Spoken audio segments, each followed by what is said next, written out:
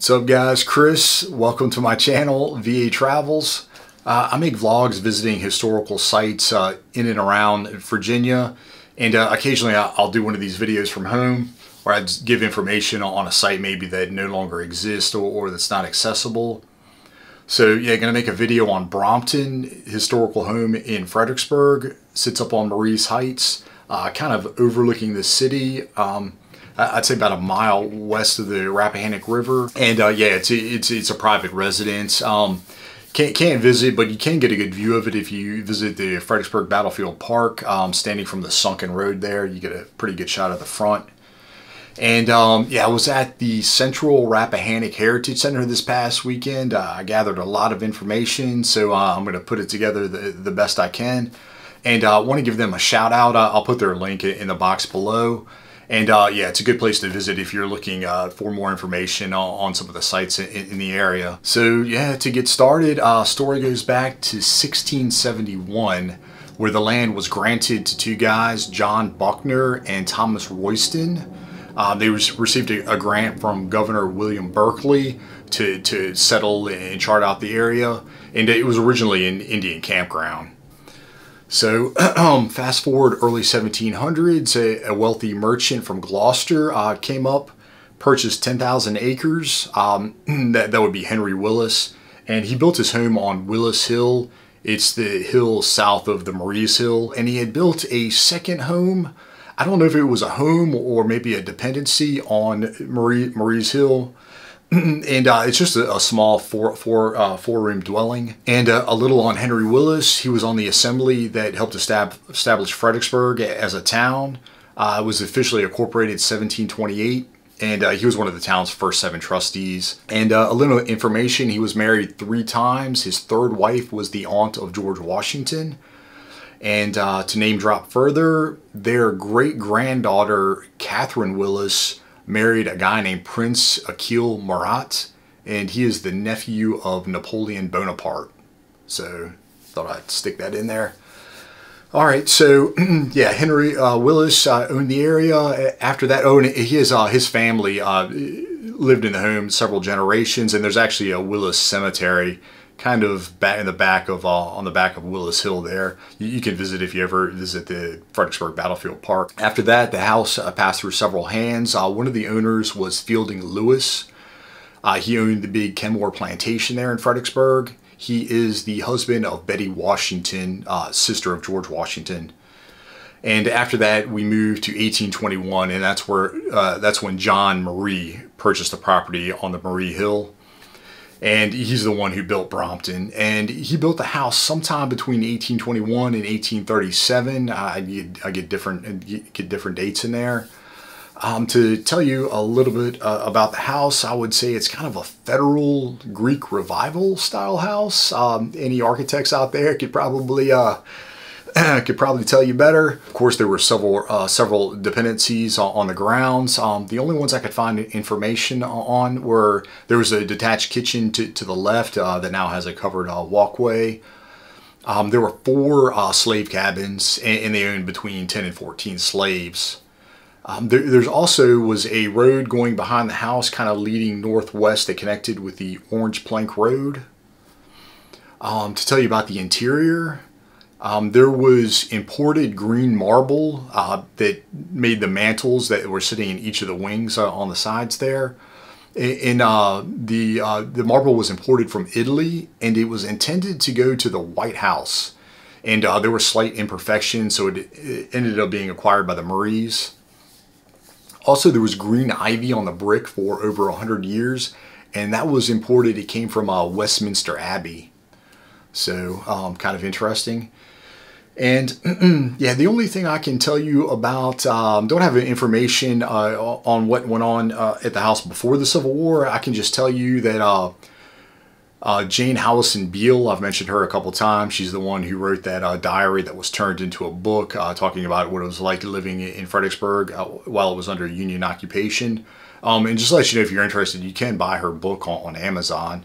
But she had just mentioned in 1851 attending a big May Day festival. It was a big annual event celebrating spring. and she just talked about how all the well-to-dos came out. Oh, and to give some information on John Marie, he was a prominent lawyer, worked for the water company, and he owned a kind of a popular, kind of famous, I guess, a mill, sat there on the Rappahannock to the south of the railroad bridge. And there's a famous photo from the Civil War of the railroad bridge after it had been destroyed, and the mill is kind of sitting to the left there. Oh, also to tell you, his great-grandfather came from France. He was actually a Catholic priest. And he also lived for a while in England. That's where he converted to the Anglican faith. And he moved to Brompton, England, so hence the name. And then once he was here in America, in Fredericksburg, he preached at the St. George Parish downtown. And it's said, I don't know if it's true or not, but that he taught George Washington. So, yeah, anyway, so yeah, you've got John Marie, and then John Marie Jr. was born in the house. He's probably the most prominent member of the family. He was Fredericksburg mayor 1853 to 1854. After Virginia was readmitted to the Union, became lieutenant governor 1870 until 1874. He was also a Virginia delegate, represented Spotsylvania County, and he had gone to the Virginia Secession Convention down there in Richmond, and that's where they had voted to leave the Union. And actually, they took their first vote April 4th, 1861, and they had voted not to leave the Union, to stay. Then a week later, I think it would have been April 12th, Fort Sumter was attacked. Then they had a second vote, April 17th, and that time pretty much everybody voted to leave. Yeah, after that, fast forward to what the building is most famous for, its involvement in the Civil War. Saw action, Battle of Fredericksburg, the Second Battle of Fredericksburg, and then 1864 it was used as a hospital during the Overland Campaign. It was a Union hospital. I won't go too deep into the Civil War. I'll just tell you during the First Battle of Fredericksburg, was the headquarters of General James Longstreet, and it sits on a hill about 400 yards down the hill. In front is the famous stone wall and the sunken road. There were still earthworks visible on the grounds right in front of the house. They were dug by a South Carolina regiment, and they're actually still visible if you look over from the street entrance on the side there. Can tell you also the Washington Artillery out of New Orleans had 9 guns, 9 cannons stationed up on the heights. And also there was a military road built behind the house that connected to the southern portion of the battlefield, connected to Telegraph Hill, Robert E. Lee's headquarters, and then stretched 5 miles south to Stonewall Jackson's portion of the line.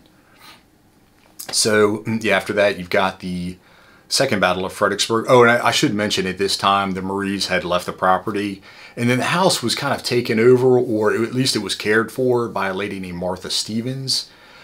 She had a house down at the bottom of the hill off the sunken road that had been destroyed, so she kind of looked after the place, took care of some wounded soldiers. So yeah, fast forward to early May 1863, Second Battle of Fredericksburg. Again, the Heights saw heavy action. This time it was taken over by Union forces, led by General Sedgwick. And then fast forward a year later, about mid-May 1864, like I say, it was used as a Union hospital for the 9th Corps. For soldiers that had been wounded out at Battle of the Wilderness and the Battle of Spotsylvania Courthouse. They were brought the 15 miles to the house.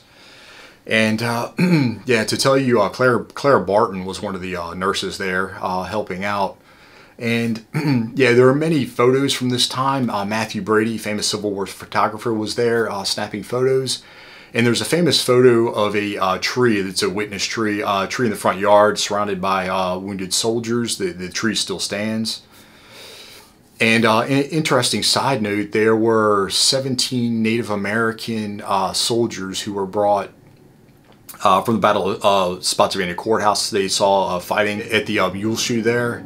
And for any Civil War buffs, they were Company K of the 1st Michigan Sharpshooters. And yeah, there's some photos of them. Yeah, that's all the information I have for the Civil War. After the Civil War, like I say, the house was kind of rebuilt, refurbished, and that's when they added that giant pediment, which might be a little bit overkill, but that was added to the top. Yeah, many soldiers were dug up. They were moved next door to the giant National Cemetery that was built there on Willis Hill. 2 Confederate soldiers were taken to the separate cemetery there in town.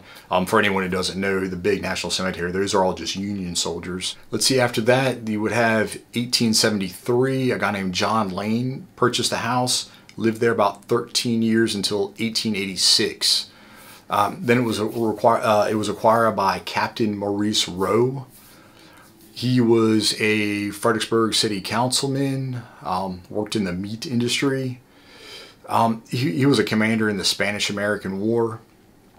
And only information I have on the home from this time period, it was said that he had cattle grazing on the grounds around the house. So Rowe family lived in the house up until 1947, when it was purchased for the University of Mary Washington, which actually was purchased for UVA. At the time, Mary Washington was the women's division of the school. And was purchased for $71,000. There was some controversy at the time because a lot of taxpayer funds were used for the remodeling. And for the remodeling, a lot of paintings and furniture were taken. Paintings from Gary Melcher's, taken from Belmont, his residence over there in Falmouth. And during the renovations, they were still digging up mini balls, bayonets, bones on the grounds. And then it became the home for the president of Mary Washington College. And so it's kind of the White House, I guess, of Mary Washington, because it's been lived in by all the presidents of the school. So yeah, that's where we're at today. That's the little bit of history on Brompton. All right, so as always, if you like these kinds of videos, like and subscribe. You can follow me on Instagram, support me on Patreon, and see ya.